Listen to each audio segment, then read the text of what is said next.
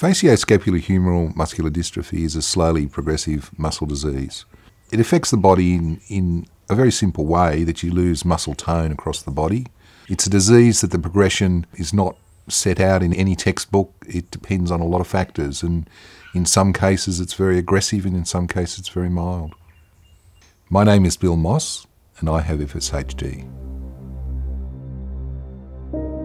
I was diagnosed when I was 4. I don't remember much at the time. I remember going to hospital and having a muscle biopsy operation. At the time, they didn't know what it was, and it took a long time for my parents to get an answer, and they told me that they found that very hard, not knowing what their nature had to do with. It's the unknown.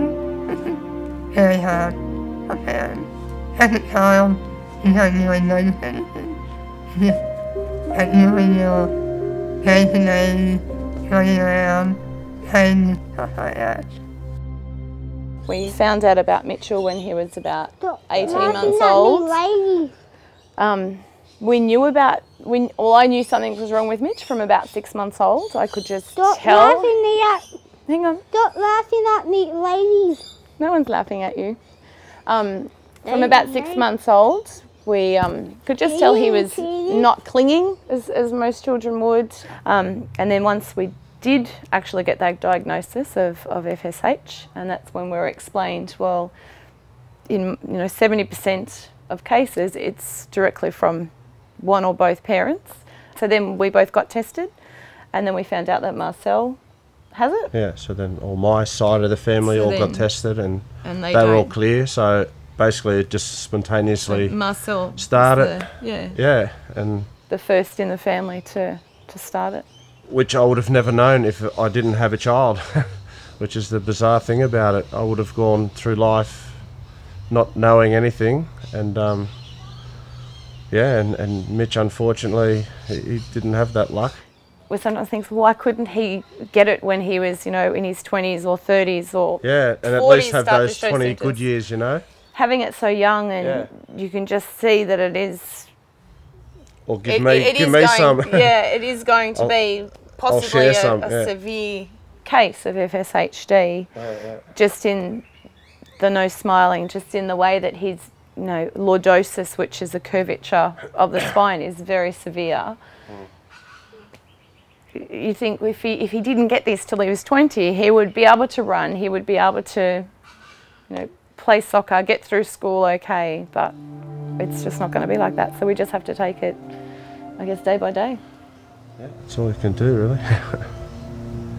About 6 years ago, from talking to certain specialists, they sort of brought up the idea of,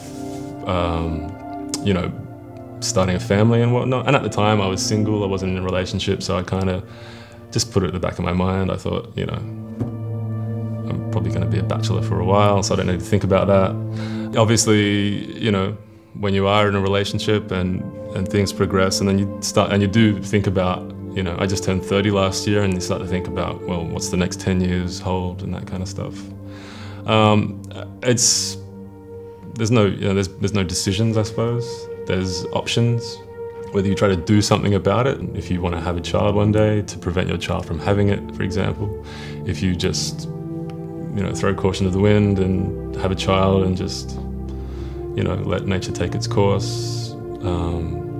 These are kind of the things that you think about. I don't know, it's not something you want to kind of hide away, you want to keep it open. And just take a chance, I guess.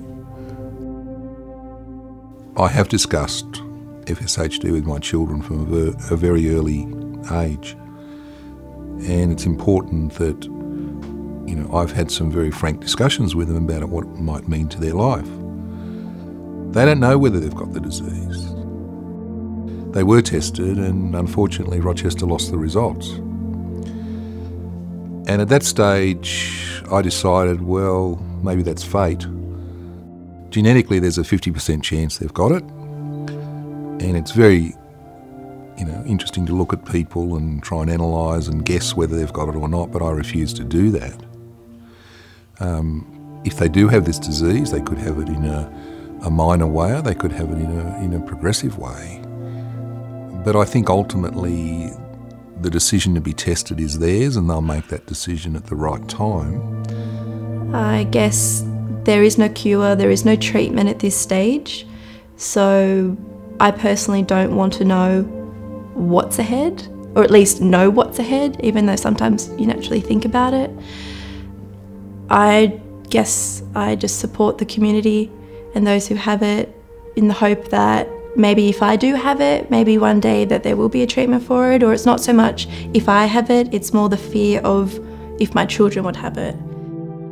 I'm confident I don't have it, and I'm also confident that if I did, it wouldn't be the end of the world because they're such a supportive community. And I'll tell you what, we're going to do it. We're going to raise enough support in the community to find a cure for this. So whether I have it or I don't really need to know right now.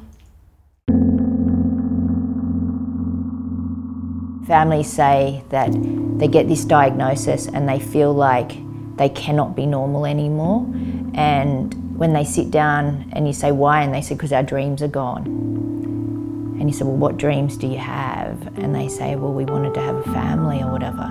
And when they realise that actually, all right, this terrible diagnosis has happened, but you don't have to let go of all your dreams. You can actually keep going, and one of them often is having a healthy baby, and they just feel, and to be able to give them that ability to have a healthy baby, it feels like, and these people usually have so much strength, and then they grab onto various things and keep going. The FSHD Global Research Foundation is extremely progressive by supporting us at Genea in developing a cellular model to be able to hopefully trial different drug therapies and even find a cure. That support is absolutely irreplaceable. Now we think, if we did know that Marcel had it first, what if we had chosen not to have children? We would never have Mitch. Had Mitch, yeah, that's and the thing. We would never. And if you asked that. Mitch, would you not want to be here? You know what I mean? When he's older, like. Yeah, so it's not a question. It's hard to answer that It's one. It's a very personal question that they would have to work through. It's not something that someone can tell them what to do, or they can't, I guess, just go off other people's opinions. They have to work out what's best for them, and are they willing to try the 50-50? Are they prepared to go through big life changes if they do have a child that has FSH? They might be mildly affected. They might be severely affected. You just don't know with this disease, so. I knew I had this disease before I made a decision to have children. And my wife and I at the time discussed this quite openly. Should I have children or should I not have children? And I suppose if I'd have known it before I was married, we'd have probably discussed, will I get married or not? So your life changes depending on the facts.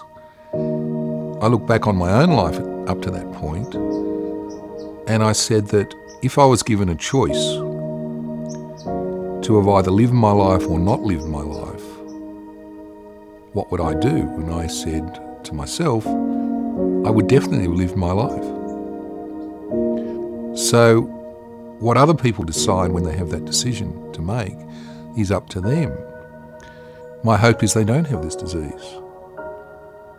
That's my hope. If you had FSHD and you're thinking about having children, and you're thinking maybe I shouldn't have children because I'm going to pass it on to my child, well, it's not really a world that I would want to live in, and everyone could change, and everyone could perfect. If I think that the differences in people